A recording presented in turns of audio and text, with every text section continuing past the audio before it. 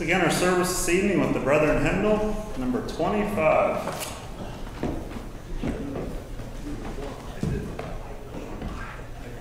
Number 25.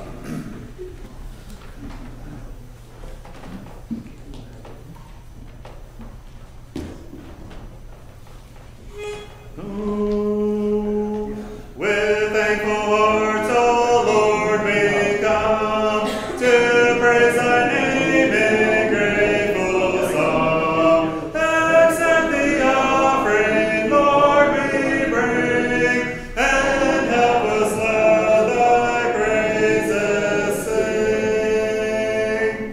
We thank thee, Lord, for daily food, for blanket store of earthly good, for life and health we still possess, with house and home so richly blessed.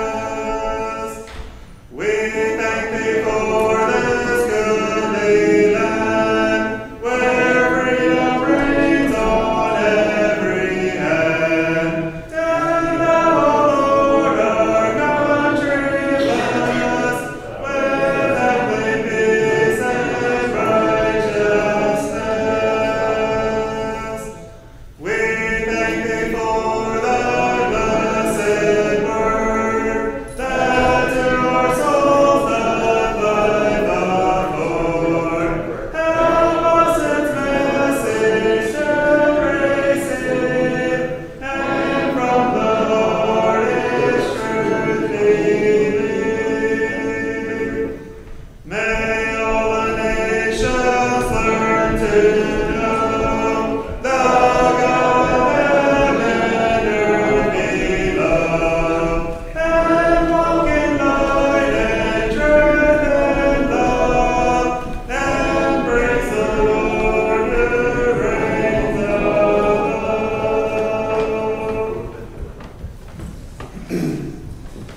Number 210.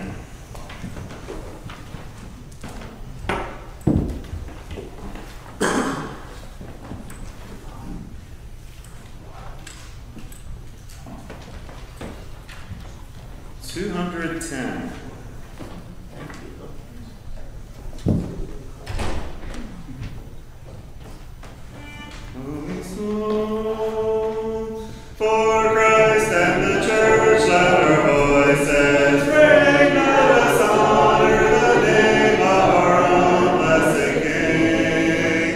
Let us work with the will and the strength of youth, and loyally stand for the King.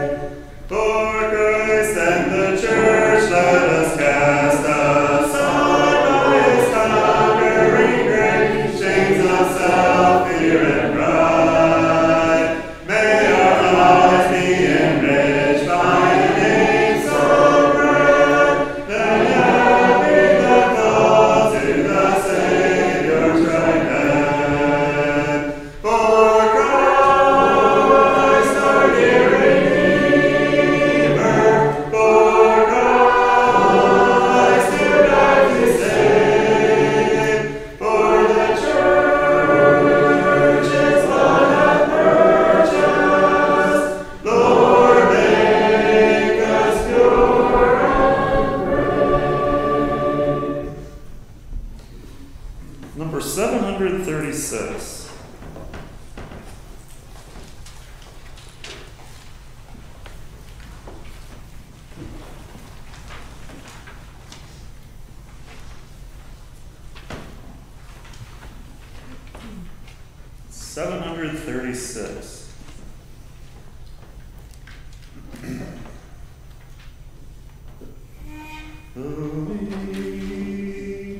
We are little builders, rearing block by block, and our sure foundation is a solid rock. Not for outward building, nor for works of men, but for our Redeemer, doing all we can. We are little builders, doing God's command, not like unbelievers, building on the sand.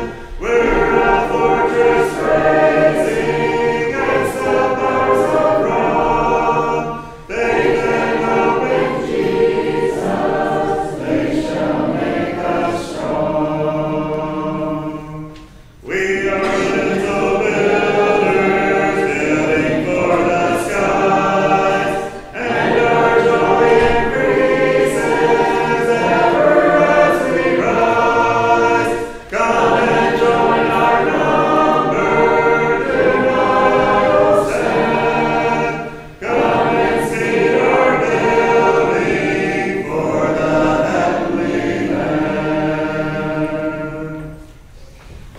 We're going to switch to Green Book, number 130.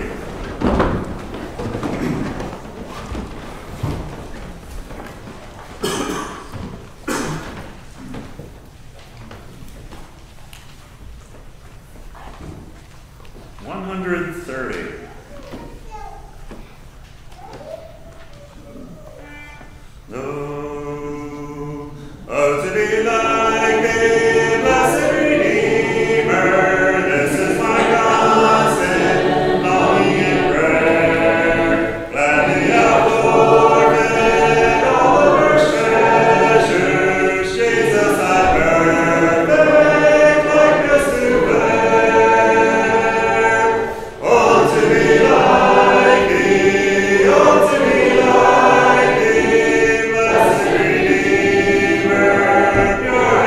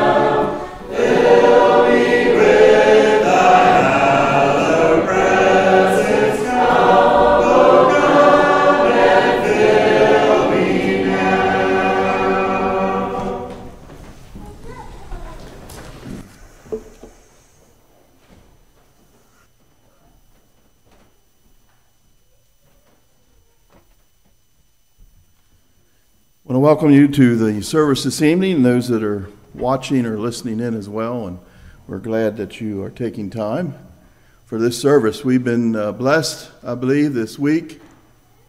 Good sermons, easy to get a hold of and to challenge us and to put into practice, hopefully. And Brother Dustin's been bringing God's word to us, and not only in the sermons but the children's stories. I know that's a lot. Continue to remember him through the remainder of this week as we plan to gather each evening at 7. It was quite a prayer we sang, number 130. If you look at those words, to be like thee and all the different things it mentions, it's quite a challenge. Lowly in spirit, full of compassion, forgiving. It's a lifetime of learning to be like our Lord Jesus in that way, isn't it? Ongoing and a challenge each day. Very glad to have Brother Ron Copenhagen with us. I do need to say this, that last evening, Evelyn Veach made it known that she wanted to accept Christ as her Savior and Lord, and we are thankful for that and give the Lord praise, and certainly want to encourage her as well as her parents, Andrew and Abby. But we're glad to have Brother Ron with us tonight from White Oak Congregation. I know it means a lot, and you're the minister, to have ministers from your own congregation come and support you, and he has agreed to have our opening at this time.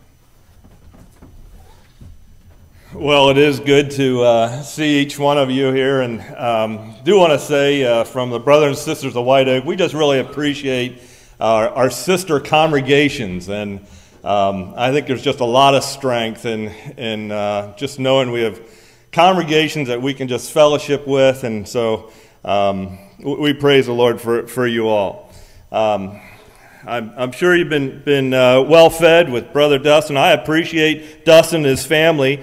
As you listen to Dustin, you'll notice that I think God has given Dustin just an extra dose of wisdom in difficult situations, and so Dustin has been just a real blessing to our ministry team there at White Oak. The title tonight is Family as God Intended the Church, and if you would take your Bibles and turn to John 15, 12 to 17, and if a verse stuck out to me there, 16, talking about the church, but I have chosen you and ordained you that you should go and bring forth fruit, that your fruit should also remain. And as we're thinking of the church, we're ordained. We are called to, this is something you need to do. A church needs to, you're ordained to bring fruit. And so this is going to be, we need to listen to see what this fruit is going to be here. So let's listen intently as we read God's word. John 15, starting with verse 12. This is my commandment, that ye love one another, as I have loved you. Greater love hath no man than this, that a man lay down his life for his friends. Ye are my friends, if ye do whatsoever I command you. Henceforth I call you not servants, for the servant knoweth not what the Lord doeth, but I have called you friends, for all things that I have heard of my Father I have made known unto you. You have not chosen me, but I have chosen you, and ordained you that you should go and bring forth fruit, and that your fruit should remain, that whatsoever ye shall ask of the Father in my name, he may give it you. These things I command you, that ye love one another. It's pretty clear what this fruit that Lord has been talking about, loving one another. This time, let's kneel for prayer.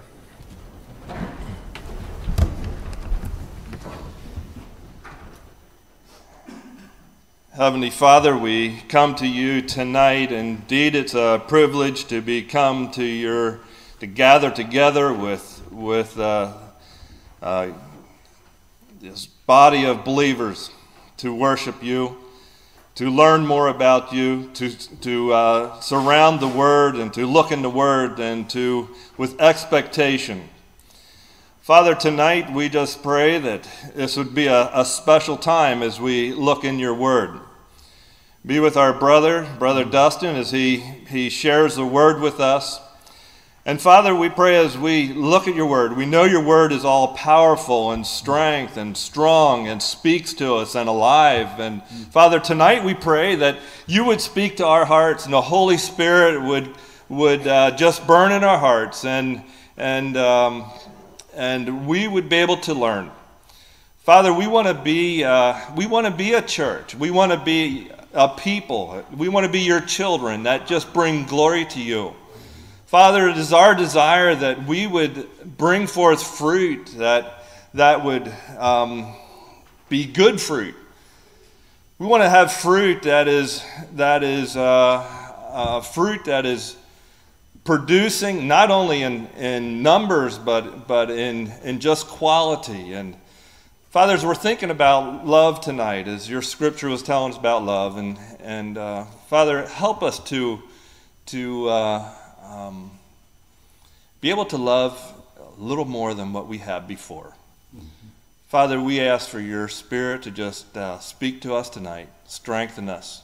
Father, I pray a blessing on this congregation, and as they are here in this community, just spreading the light. And Father, as our desire as we produce fruit, that those around in this community can see the fruit that we have through Jesus Christ.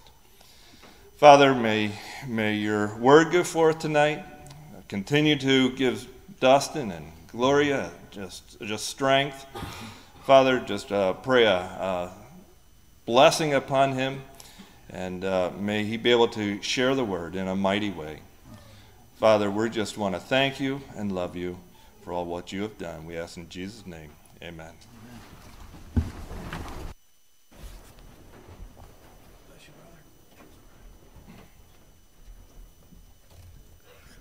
Well, I want to say thank you again for Brother Ron for coming out to support us, and the other ministers from White Oak, but most of all for all of you for your kind attention and prayer support.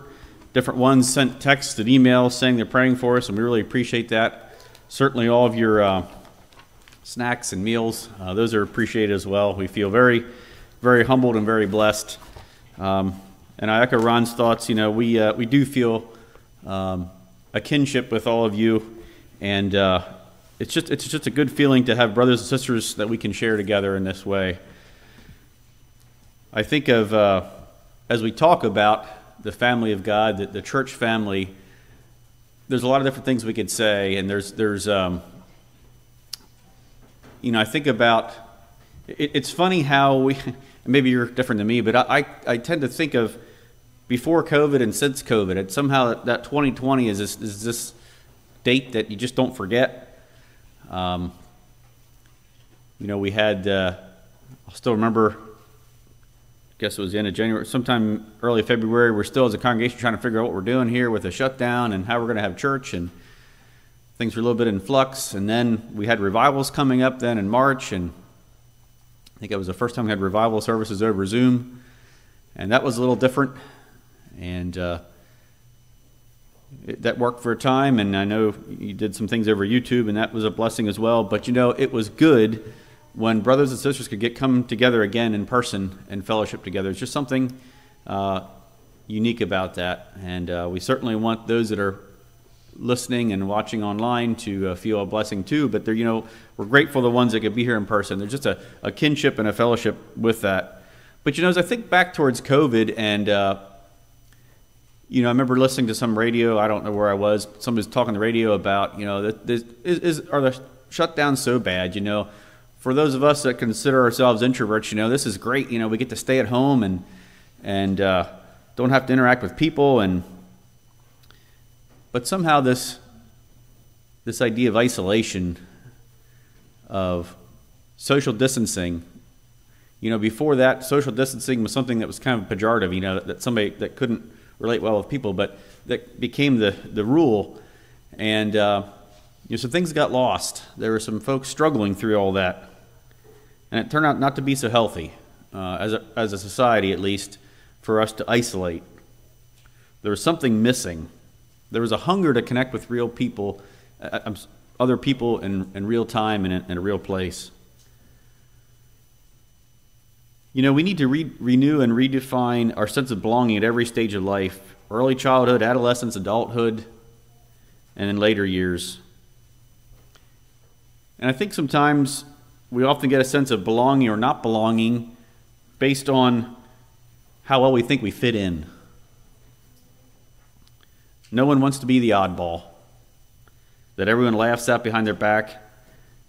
And I can say with fair amount of certainty that everyone here tonight, including myself, has felt excluded at one time or another. We felt on the outside looking in. And so you feel like an oddball when that sense of connection is broken. Community was God's idea. He created us as people that look for community.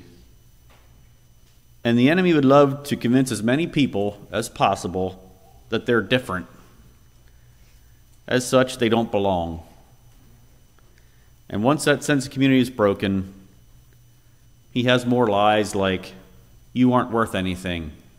You aren't any good. You don't contribute anything.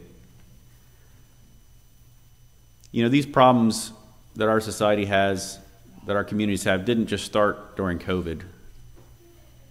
But some of the symptoms began to surface. And so, how do we look at this as believers? In light of what Brother Ron read and some other scriptures, you know, we find our identity and our purpose, first and foremost, in the fact that we're image bearers of God, but even more wonderfully, those of us that are part of his kingdom, children of God, part of his family. And while the enemy would try to convince us that our differences should drive us apart, nothing can be further from the truth. Our differences create this interdependence, this beauty, and in God's eyes, that diversity that we have is not by accident. It's the point. It's the whole point. There are many different ways we go about this, talk about this. But this evening we're going to focus on the church family, as I said. And so how do we find a sense of community within a church family? And there's, again, a lot of different ways we can go with that, but we're going to focus a little bit on spiritual gifts tonight. And I know that many of us understand spiritual gifts, and hopefully many of you know what your spiritual gift is. Hopefully all of you know what your spiritual gift is. I had preached a similar message as this at White Oak last year, and I'd gotten some brothers and sisters in the congregation to come up and sing in a chorus. And you know, a chorus sounds a lot better when you have four parts than it does when we're all singing the melody together. You know, when we blend our voices and bring out our unique gifts, it's so much more beautiful. You know, those of us that are bass don't need to pretend we're tenors, and we don't need to pretend we're sopranos. There's a sense of community within a chorus, a sense of identity, belonging, even though each member is different. So too in the family of God, each brother and sister in this congregation has at least one spiritual gift. You may possess several, but generally there's one that comes to the top. You know, God could have created us with all the gifts in equal measure. He could have. But God's model isn't about self-sufficiency. It's about working together and depending on each other. And that's why the analogy of the body, the Apostle Paul talks about that in 1 Corinthians chapter 12. And we're going to read that in a little bit. But that's why this is such a good analogy. A body cannot be without the whole of its members. The church body at Corinth was struggling, and one of the themes that the Apostle Paul addressed, that he wrote to them, was working together.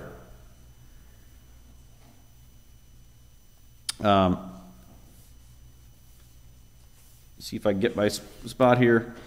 Verses 12-13 there in 1 Corinthians chapter 12. For as the body is one, and hath many members, and all the members of that one body being many, are one body, so also is Christ. For by one Spirit we are all baptized into one body, whether we be Jews or Gentiles, whether we be bond or free, and have been all made to drink in that one Spirit. Well, that doesn't sound too complicated. The concept sounds simple enough.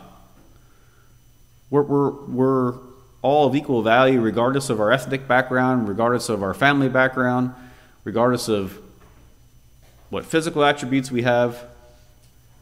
You know, the church in Corinth in many ways was very diverse. You know, they had slaves, they had wealthy people. You know, maybe it was harder for the wealthier ones to recognize that everybody was equal, because in that society there was very much of a kind of a top-down type of order. They also had Greek and Jewish members, and talk about a difference there. Culturally, that was a major culture clash. But they all shared one common baptism. This is what makes them part of the body. The Holy Spirit dwelling inside. So if that church could be unified, any church can follow suit. So what is the ingredients for community? And Brother Ron read the scripture, and it just kind of jumps out the page to you, and that is love. Jesus makes it clear that first and foremost how believers are to treat one another, as Brother Ron read in John 15. You know, we're to show love one to another. And we're supposed to follow Jesus' example in that.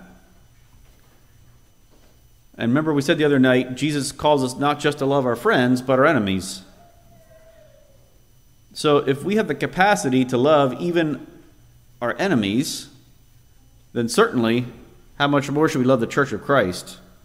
And our brothers and sisters in the Lord should be the dearest people to us, aside from our biological family. And yet so often that's not the case. Some of the most hurtful, damaging conversations come out of the body of believers. Why is that? You know, in my line of work, we get into a number of congregations, and when I say congregations, I'm talking about mainline denominations, Methodists, Episcopal, Lutheran, you name it. And it's amazing how much conflict there is in churches, and people resigning, and you know, we had a job meeting one time, and then somebody wasn't there. Well, where are they at? Well, they left the church because they got mad about this. Something happened with the project. You know, love is not just a suggestion. Jesus repeats it twice in just a few verses that it's a commandment. You know, when we start reciting all the reasons why we can't love our brothers and sisters, it starts revealing the true heart issues on our end. I can't love him. He said mean, hurtful things to me. Well, that means I'm holding a grudge. Or maybe I find her so abrasive and judgmental. Well, it could be that that person's on a journey of growth and needs to learn to be more God-honoring in their conduct. Doesn't mean they can't be loved. And if I feel like that's still a struggle for me to love that person, maybe it means I'm on a journey too. I need to be on a journey too. My favorite one is, though, that guy is just so different. Let me remind you that in God's eyes, diversity is not by accident, it is the point. God put that person you consider out of the mainstream in your life, in your congregation, on purpose. And we'll talk about that here in a little bit as we talk about spiritual gifts. The second attribute of a healthy church community is value. And I'm going to look at 1 Corinthians 12 and focus on verses 15 to 26. If the foot shall say, because I am not the hand, I am not of the body, it is therefore not of the body, ? And if the ear shall say, because I am not the eye, I am not of the body, is it therefore not of the body? If the whole body were an eye, where were the hearing? If the whole body were hearing, where were the smelling? But now hath God set the members, every one of them, in the body as it pleased him. And if they were all one member, where were the body? But now they are they many members, yet but one body. And the eye cannot say unto the hand, I have no need of thee, nor again the head to the feet, I have no need of you. Nay, much more, those members of the body which seem to be more feeble are necessary. And the members of the body which we think to be less honorable, upon those we bestow more abundant honor, and our uncomely parts have more abundant comeliness.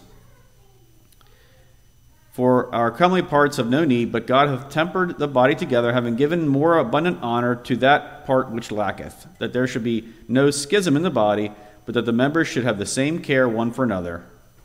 And whether one member suffer, all the members suffer with it, or one member be honored, all the members rejoice with it. And I'm going to pause there. Apostle Paul covers it pretty well, I think, in that. He says, they're all, even though each part of the body is different, and some we kind of naturally gravitate to, and some we kind of think need to be hidden, and yet they're equally valuable because they're all needed. We just can't start taking body parts out of our body and still function. He talks about some are more naturally more attractive, and others better to keep covered. And how do you apply that to the church body? Is there certain members that we're just naturally attracted to? And I don't mean that physically, but there's certain gifts. I don't know if you have ever heard of the sold out youth conferences that came to our church a number of years back. It was hosted at our church, and just a bold speaker, and people listening. Wow, that speaker is just really good and connects well. And but you know what? To have a conference or to have a crusade or whatever you want to call it, it takes a lot of background work, a lot of behind the scenes work. It takes a lot of organization. And so it isn't just one person. We tend to focus on one person, but it's a lot of people, a team working together. I think it was John Maxwell that said when he was early in his ministry that he realized that he did not have the gift of administration, and he worked so hard and got so burnt out doing all these things that he wasn't good at doing. It wasn't until he was able to bring others on board that were really gifted in that area that his ministry was able to really be successful. Sometimes we as believers need to recognize that we can't do everything and we aren't everything, that we need others. The last attribute of a healthy body of believers is differing gifts being exercised. And I want to spend the majority of our time here this evening talking about this because it involves a more in-depth discussion of the 7 spiritual gifts. And again, I don't mean to insult anyone that feels that they've done a deep dive on spiritual gifts. This is not to insult anyone's intelligence. I'm sure there's many of you that know, but I'm just going to highlight some of these. It's a good reminder for me. And this is not so much a seminar on spiritual gifts as it is us being able to recognize, to give grace to each other as we're different. Your spiritual gift is not the same thing as your personality or your temperament. However, the two will often complement each other. At least I've observed that to be the case. For example, if you have the spiritual gift of administration,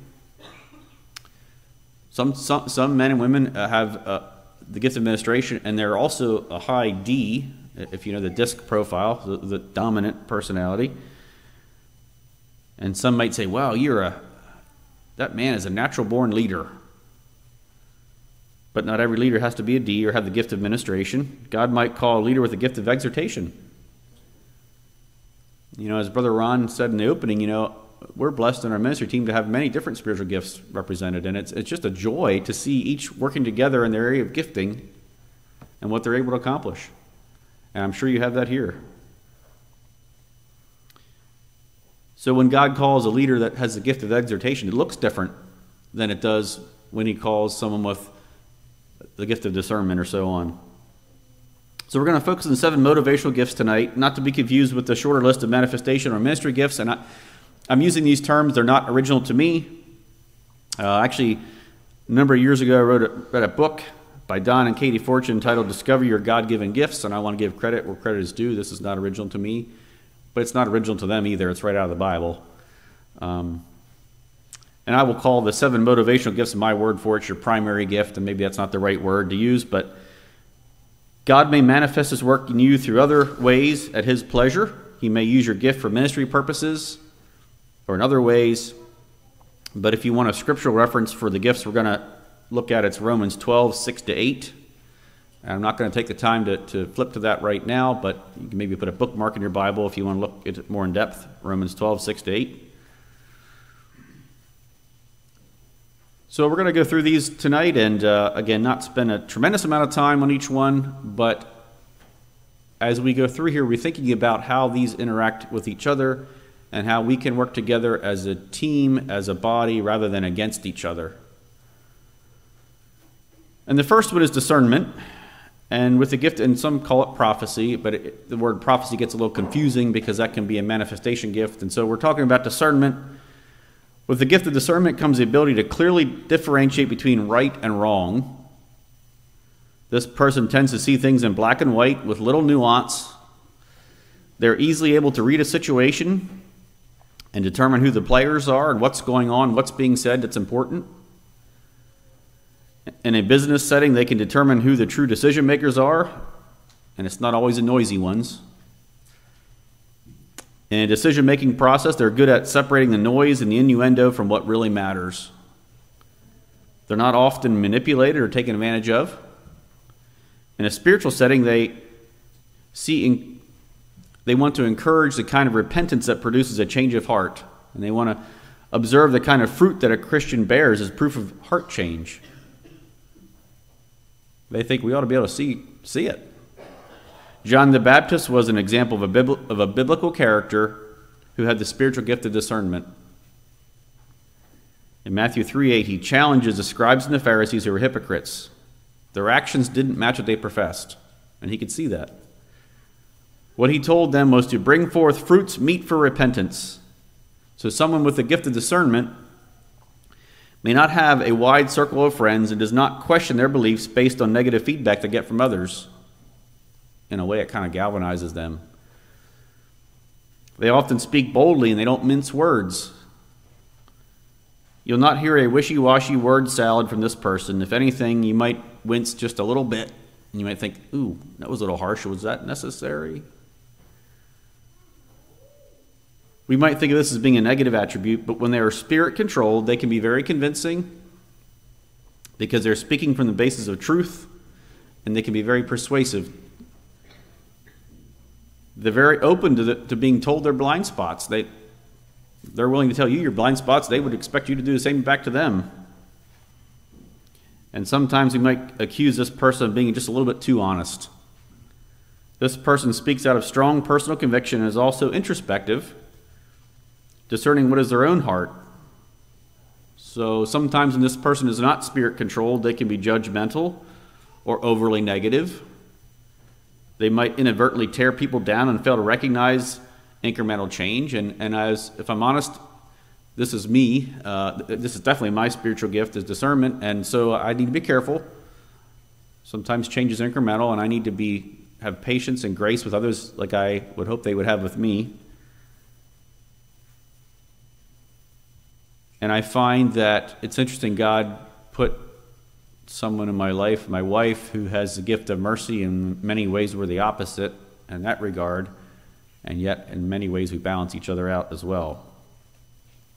Lastly, they might struggle with self-image or discouragement because in their honest assessment of themselves, they realize they don't measure up to their own standards. So one thing that someone with the gift of discernment needs to understand is that as good as they are at reading people in situations, they can't read people's minds. We can't read people's minds. And so if you, like me, have the gift of discernment, don't ever let the words, you're just saying that because, don't ever let those words leave your lips, because we don't know why they're saying that. We can't read their minds. Second one is the server. King James uses the word ministry. Many newer versions use the word service. And again, the word ministry, nothing wrong with that. It's just that it gets a little confusing. We're not talking necessarily about ministers. And this person is gifted at serving. This person can recognize practical, physical needs and knows just how to address them. There are times when at church maybe we'll have a fellowship meal, and maybe the event's winding down, and I'm standing around talking to some other brothers or sisters, and out of the corner of my eye, I see someone rolling up a table and putting chairs away and sweeping the floor up, and I think, boy, what, was I sleeping here? What happened? I should be doing that. But that's natural for a server. They just recognize a need, they just go to it. Servers are the ones that head up volunteer work trips and clean up projects for those who have suffered some kind of disaster. They show up when the church needs cleaned or when the mulching needs done or any other project needs done. They're there. You know, sometimes in our plain communities we take this for granted because this is just kind of part of our culture. We all kind of pitch in and do things. But a server has a special gifting from God. It isn't just part of their culture. This is their gifting from God. VS projects, baking meals for people, this is just what they do. And if it were up to people like me, so much of this would just go undone because I don't always see the need, and then I see someone with the gift of service doing it, and I think, of course. Why didn't I think of that? They tend to be organized and efficient. They have things worked down to a science. And I think of the year that Gloria and I spent serving with the deacons in our church, and you know, our deacons, I'm sure your deacons here, they have things worked out to a science when it comes to love feast and preparation and bread baking and some of the other things. They have things figured out. Servers enjoy showing hospitality to everyone, even strangers. You know, the time or two that I was in charge of revivals recently, and we have the sign-up sheet like you do for meals and snacks for evangelists, you know, the servers, they just jump right. And actually, the time that I did it, there was a server that said, hey, I haven't seen the sign-up sheet yet. I want to sign up for Wednesday night. Servers can get overburdened and care more for others than they do for themselves. The ones that I know tend to focus on short or medium-term needs, jobs they can see through to completion. They aren't necessarily the visionaries that plant a seed that others see to fruition. It's more shorter-term things. They want to get project to get done and move on to the next one. They need to feel recognized to be appreciated. They become frustrated when they feel like they're working alone and that others aren't contributing enough. And I worked in a school board with a Christian school. I served on a board with a man who was gifted with service. And you know, we would have volunteer work days, and I would show up at like 7:30, and I was thinking, man, I'm doing pretty good here, getting at 7:30, and he'd been there since 5:30 or 6 o'clock, working, and long after everybody else was gone, he was there. And sometimes he would get frustrated because he didn't see others serving with the same intensity that he had. They like things organized. They don't like clutter and they don't like chaos. One of the servers that I know had this phrase. He would look around if things got a little shabby and he'd say, we need to establish some law and order around here. Unlike an administrator, they don't delegate work. They just do it themselves. Servers aren't always the highest profile people, but they're supporting the ones that are. Ironically, servers find it hardest to be served by others. They feel guilty, like they should be the ones doing the work. And they can feel very hurt when their hard work or ingenuity goes seemingly unappreciated or unnoticed. The classic server in the New Testament is Martha. Think about Martha. She was so hardworking and so industrious, not for credit. She genuinely cared for people, but it made her so frustrated to see Mary sitting there idle when there was real work to be done. We have Mary and Martha situations in the church today, don't we? The next one is a teacher. Teacher presents truth in a logical, systematic way. And that's a quote taken from right out of a book. This happens to be my secondary gift, and there's times when someone will ask me a question, and I'm excited. I'm like, pick me. Because I know the answer. But maybe it's not something that's really easily communicated with a single sentence. And I feel like I need to lay the groundwork first. And sometimes I legitimately wish I'd have a whiteboard right here. I could just sketch some things out and do some arrows, and we could show you what this looks like. A teacher can always tell when you say you understand, but you don't really understand. A teacher loves to study and loves to do research. They always back up their facts. And when a teacher says they've done research, they don't mean they Googled it for a few minutes online. They did some real research. They will spend hours just researching a word, what the etymology is, how it's supposed to be used in a context. Don't ever make the mistake of taking a scripture out of context with a teacher or doing shabby research when there's teachers in the audience. I always try to watch my pronunciation of certain words because I know there's a teacher somewhere that's they're just like fingernails grinding down a chalkboard if I mispronounce it.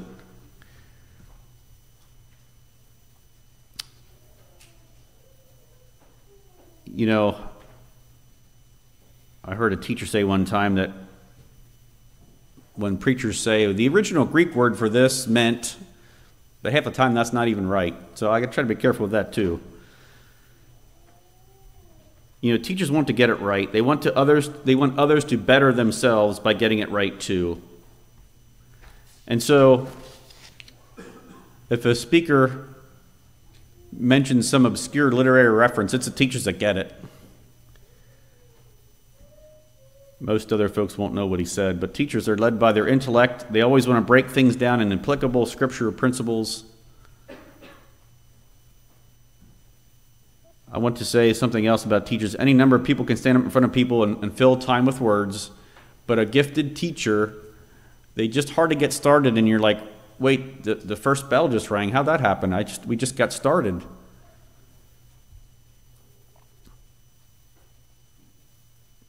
But a gifted teacher will draw you in and get you thinking about it, get you excited about what they're saying.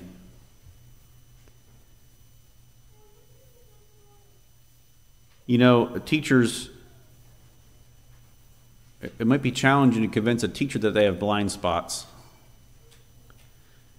I was in a situation with a very gifted teacher not that long ago. Again, someone you wouldn't know, a situation that you're not part of. And there were a number of people trying to show this dear brother how he had caused an offense. But he had so many well-reasoned explanations why that couldn't possibly be true. At one point he became almost exasperated. He said something to the effect of, "Perhaps I should explain this a different way." It's hard for a teacher to accept that sometimes people will see things differently. More flowcharts and PowerPoints aren't what it's going to take to be of one mind. Apollos as well as Aquila and Priscilla were teachers in the New Testament.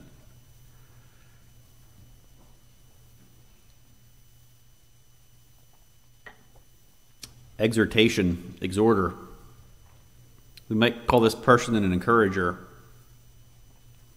They love to build people up. When a young person gives their first Wednesday evening lesson or helps out with Bible school by giving a devotional, it's the encourager who can't wait to talk up to them afterwards and say, "Great job, brother." And for a young man or young woman who've done something new, that means a lot.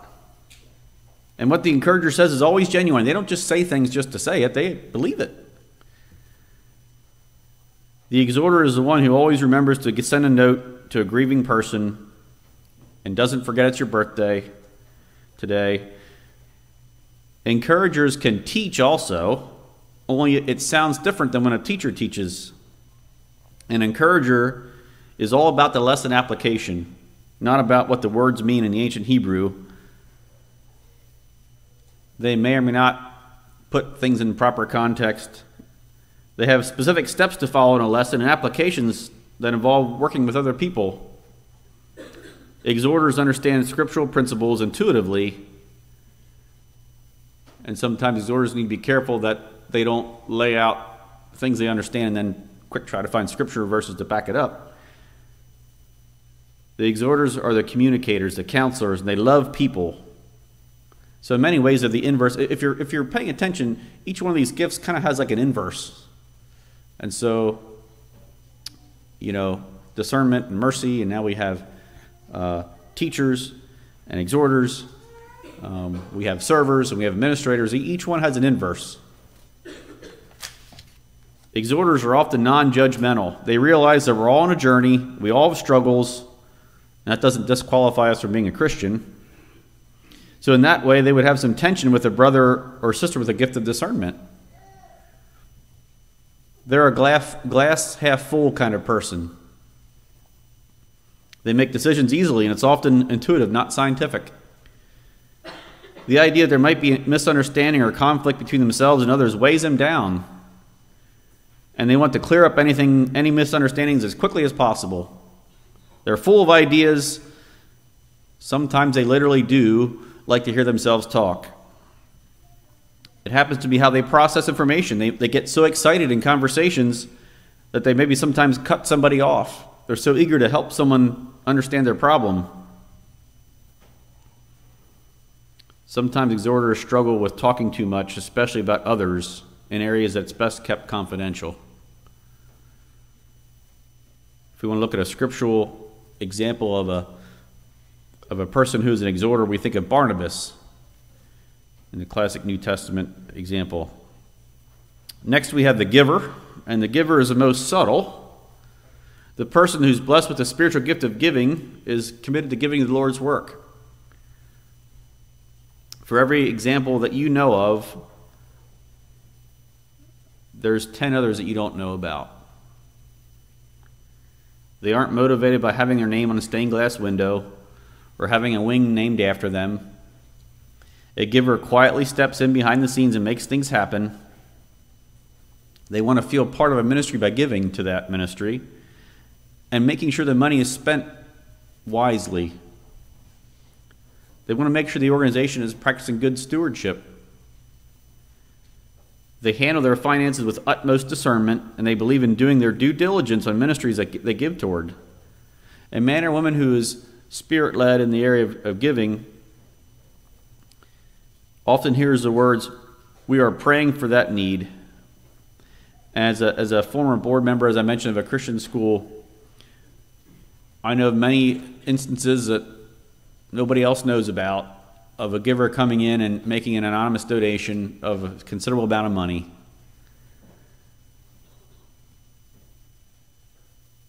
And like I said, many times those large donations were anonymous. I mean, there were some that knew who it was, but they didn't want anybody else to find out.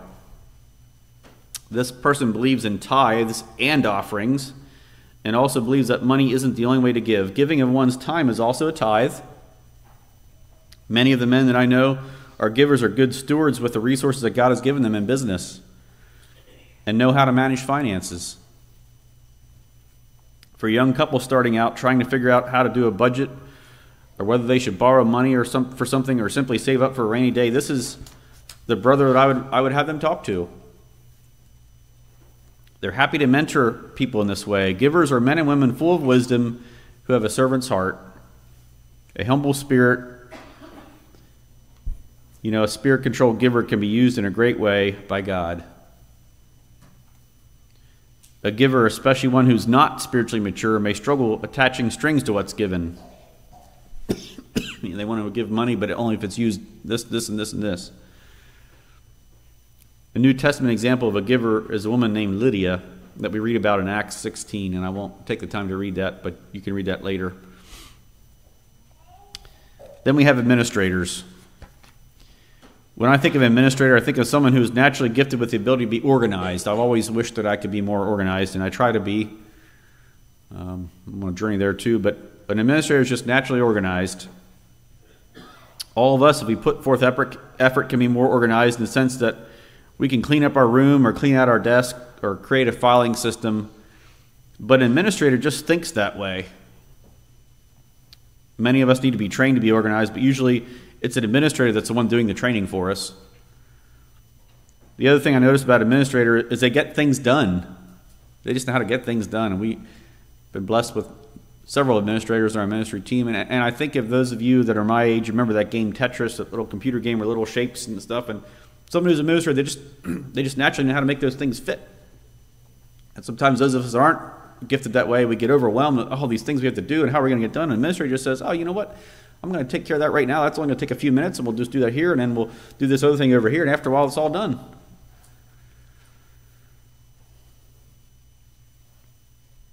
When you give an administrator a job, they don't forget. They don't need reminding a month later. They are clear communicators. They handle authority well. An administrator will not usurp leadership. When they're asked to lead, they'll lead. In a void or vacuum of leadership, they'll step in, and people will wonder, how do we ever do without this person? So whereas the person with a gift of service likes short-term things that they can see from start to finish, an administrator likes long-term planning and long-term projects. They tend to be visionaries. They know how to get an organization from where they are now to where they want to be. They delegate tasks well. They don't feel like they need to do everything themselves. They're good at equipping other people for things. They have enthusiasm for what they're doing, and they don't get overwhelmed easily. And again, unlike the one with the gift of service, they don't mind when they aren't recognized, and they're more than willing to give someone else the credit for what they've done. The administrators that I know, especially the ones in leadership, can handle a certain amount of criticism because they have confidence in what they're doing. Administrators love people. They gain energy working around people, and especially in high-functioning teams. They don't enjoy menial or repetitive tasks. They sometimes struggle when others can't catch the vision that they have. Sometimes they become so accustomed to criticism that they become indifferent to it. Men who are not spirit-controlled may sometimes neglect home responsibilities due to an oversized workload because they're so busy focused on the job they're doing that they kind of neglect other things. But if we want to look for a biblical example of administrator, think back to the Old Testament. Joseph. Wasn't Joseph blessed with administration? I mean, he ended up running the country, literally, till it was all said and done. And the last one is compassion or mercy. And so, as I said before, this is kind of the inverse of discernment. This person loves people and will show love to them in a way that only they can. They always want to see the good in people. They see all the redeeming qualities, no matter how negative the person might be. And they're literally attracted to people in need. Unlike the server, who may focus on physical needs, the one with the gift of compassion or mercy is focused on emotional and spiritual needs of people. They are careful with their words to avoid offense. And unlike the gift of discernment, which can be blunt at times, that someone with a gift of mercy or compassion is a safe place, is a safe person to talk to. They won't go saying things they shouldn't say. They honor people. They don't like conflict. They don't like tension.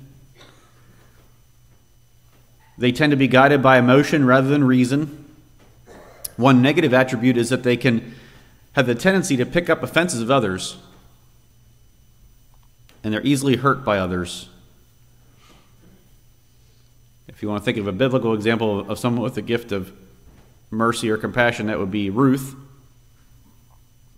Wouldn't it have been much easier for Ruth to stay in her own homeland? She could have easily turned around and when she was told to go, but she didn't. And as I keep on saying, each one of these gifts you'll recognize has someone else, the inverse, someone else that balances you and I out.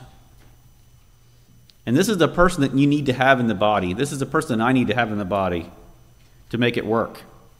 And yet, these are the people that rub us wrong. This is the one that gets in your way or bugs you. Maybe you even feel righteously indignant to this person. This diversity is not by accident. It was the whole point. A body of believers has the ability to be the most amazing, nurturing organization imaginable. At the same time, it can be a place where people are torn down and wounded, and people can end up with scars. So how we exercise our spiritual gifts matters. How spirit-controlled are we? And the more spirit-controlled we are, the better this is going to go, the better this is going to work, and the more edification will be brought to the body and to the body of Christ. So let's not ignore the spiritual element to spiritual gifts. These are not just personality traits. These are gifts from God.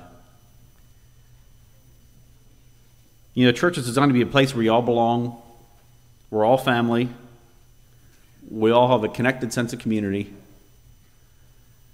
And my prayer tonight is that we do that well. And as I look at my life, I recognize I can do a better job. I shared before, I think God knew what he was doing when he put a man with the gift of discernment and a woman with the gift of mercy together. And I think it made us stronger as a couple, and I think it makes us stronger as a church.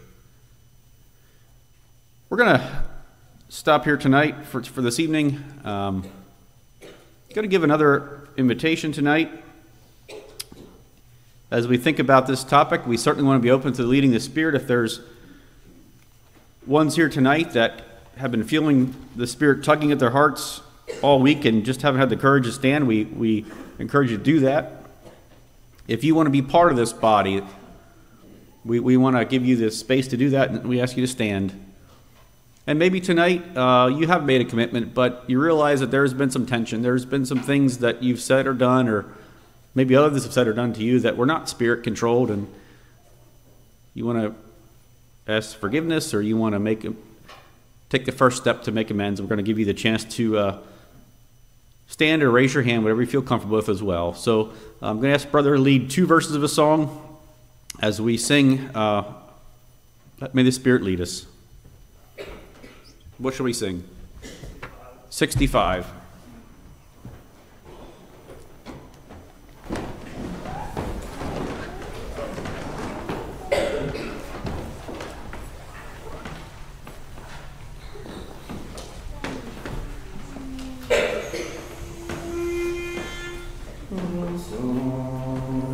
Dear Lord, take up the tangled strands where we have wrought in vain, that by the skill of thy dear hands some beauty may remain,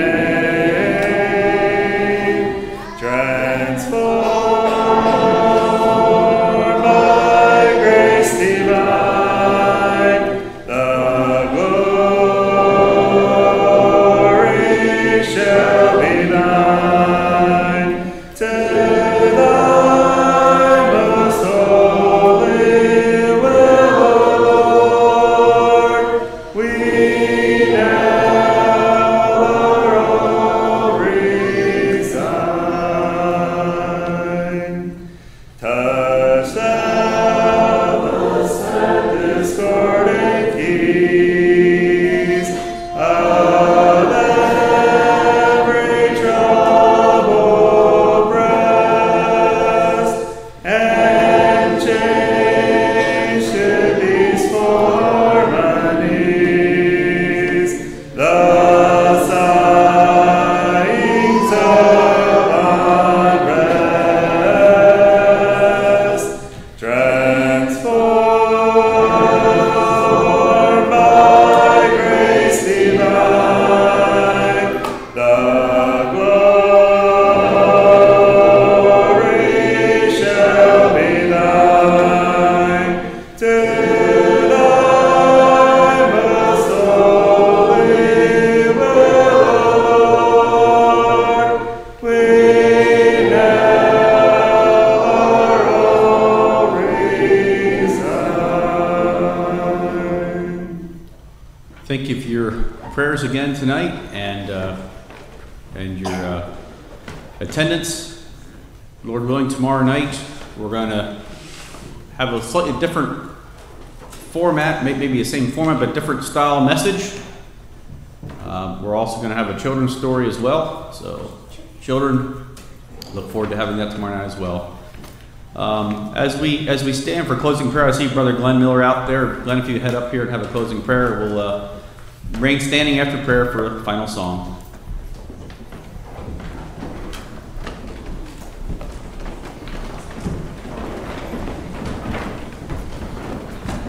Heavenly Father, we're thankful that we could gather together in thy holy name tonight. Thank you, Lord, that Jesus said where two or three are gathered together, there will I be in the midst. And Lord, there's many more than that here. So we thank you, Lord, for your presence, for being here, for blessing us, for the word, for the church. Oh God, that every part would be alive and working and active and ambitious for your kingdom, but there would be no part neglected, there would be no ministry, no needful thing ignored, Father, in the body of Christ. Help us here, Lord, at Pleasant Hill to love one another. Help us to encourage one another. Help us, Father, to appreciate one another. And Lord, help us to spur each other on in our faith. Lord, bless Brother Dustin for his faithfulness to your word, in your word tonight and throughout the week. We pray for your continued blessing, Lord, as he continues to serve. Pray for safety as he travels. Pray for his family. Lord, watch over and care for their needs this week. And I pray, Lord, that in the name of Jesus, Satan would not be able to cause confusion this week, but that all would go well. Bless each one, Lord, in this place. Lord, you know our undoneness, you know our weaknesses, you know where we struggle, you know, Lord, where we need to improve. And we pray, Father, for your Spirit's work in our lives. And we thank you in Jesus' name. Our Father, which art in heaven, hallowed be thy name. Thy kingdom come, thy will be done in earth as it is in heaven. Give us this day our daily bread, and forgive us our debts as we forgive our debtors. And lead us not into temptation, but deliver us from evil. For thine is the kingdom and the power and the glory forever. Amen.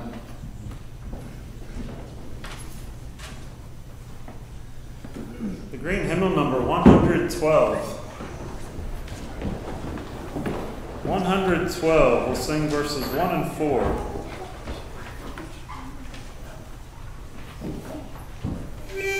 Oh, so I need to be filled with the Spirit.